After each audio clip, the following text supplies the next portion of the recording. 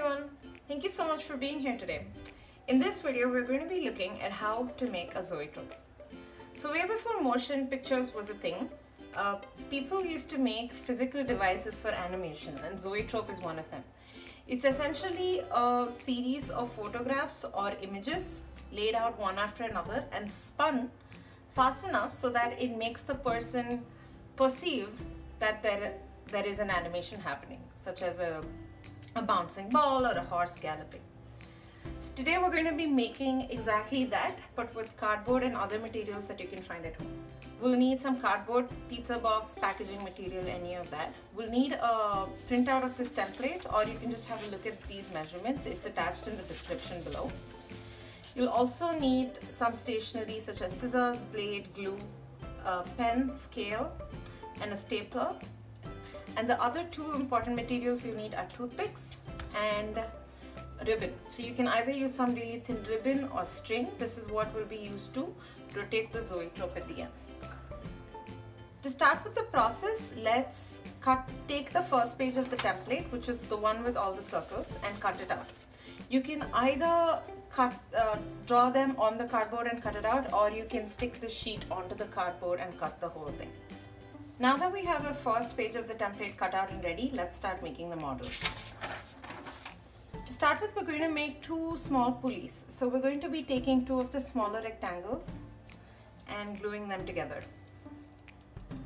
Now we've made sure to mark the centers of all the circles as well when we were cutting them out. So let's just glue it together and let it dry. And let's also glue the other two small circles together. Once this is dried up, we can make the two pulleys. So take the two slightly larger circles and glue it to either side of one of the discs that you've just stuck together. You can use a needle to make the hole bigger, and then just use a needle again to just ensure that they're all lined up when you're sticking them, so that you can ensure that you get a perfectly smooth pulley.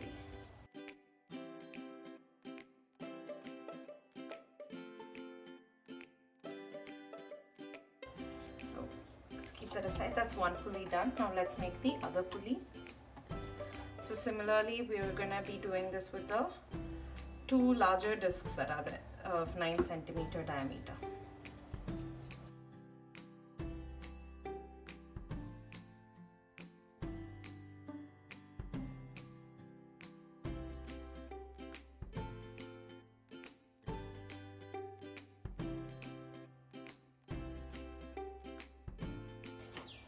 Now that the two pulleys are made, let's just let them dry for a little bit.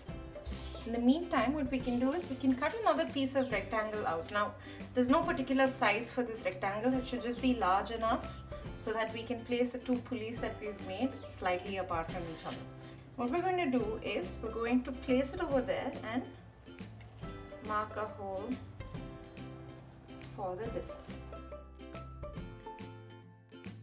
And this is basically where the pulleys are going to go and spin. Now, to avoid too much friction when they rub with this, we're going to put a small piece of cardboard on top of the hole and then place the pulley on top so that the friction between the cardboard surfaces are lesser.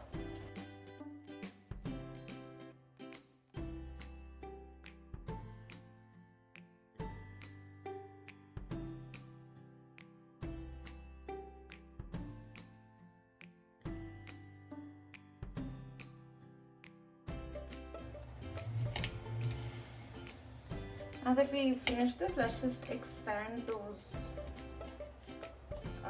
holes in the stand a bit by using the toothpick, since that's what we're going to be using to stand the pulley in. You can also just expand the holes of the pulley using a toothpick.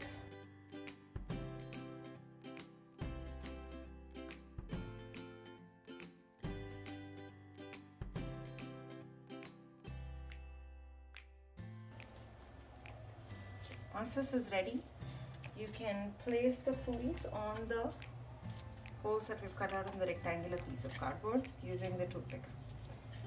For now, we're just going to lightly place it, because what we have to do next is measure the ribbon that we need to spin this. How you can do this is put it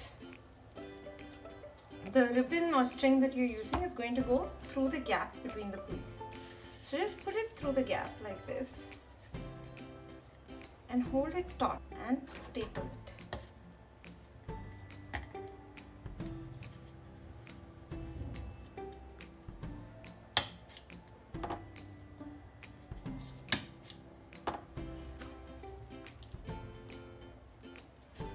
Now we can pull this out. Let's cut off the excess ribbon. Now we can start putting everything back in place. Now when we put it back in place, just make sure to put some force and make sure the pulley is in there. If you have a rubber hammer, you can push it in slightly. You can tap it slightly on this, or you can use makeshift hammers like a glue stick. Now put the ribbon or string back in place.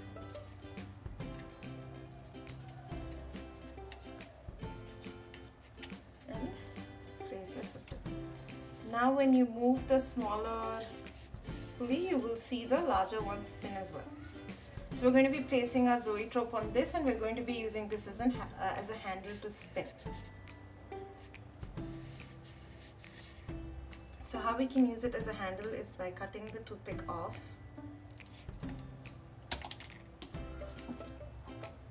and put another hole next to it.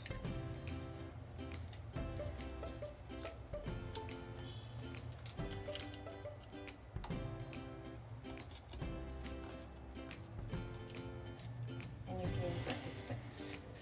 The next part of this project is to actually make the zoetrope. So the zoetrope, we're going to be making it on the last remaining disc that we have. So let's keep the mechanism aside for a bit and let's work on the zoetrope. So for this, we have to cut out the second page of the template. You'll notice that there's two types. There's the plain rectangles with 8 slots on the hole, and there's the 2 rectangles which have slots inside them. So preferably cut out the template with the slots in them using a darker piece of paper, and you can cut this using a lighter piece of paper. So we cut out the top 2 pieces using black paper and the bottom one using white. And what we're going to do is we're going to be sticking, so on the design you'll notice that there are dotted lines to the left. So that's the part that we're going to be sticking to the other half of the black sheet. So make sure not to use it right now. So stick the white paper that you have below the cutout slots.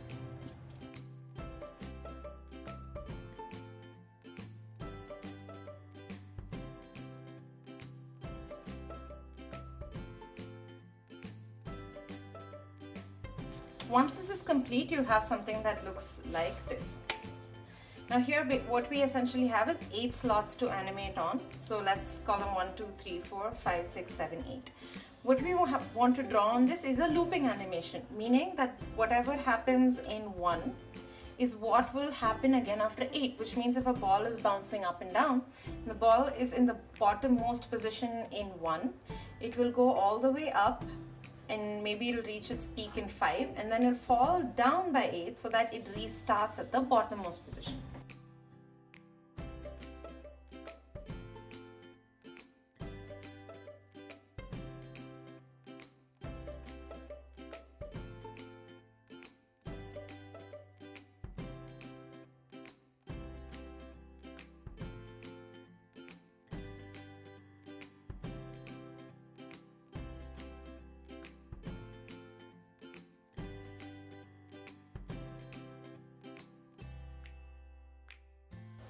Once this is complete, we're going to be taking 1, 2, 3, 4 and sticking it to this piece that contains 5, 6, 7 and 8.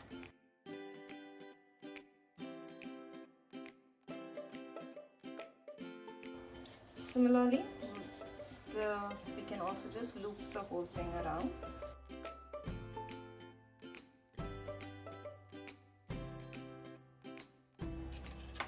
So now let's bring the mechanism back in. what we're going to do is, let me just pull out this toothpick carefully for a second.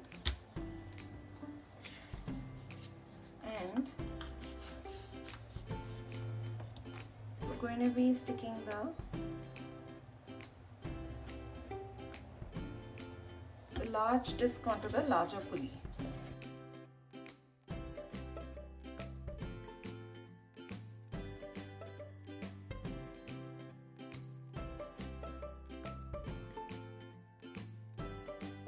Now that this is still working, what the last step we have to do is just place the zoetrope on top of this. Now just placing it works, but if we start spinning it too fast, it might fly off. So we just need to add a little tape here. Go ahead and stick the zoetrope. Attach tape on both sides like this and stick the zoetrope onto the cardboard. And you're done.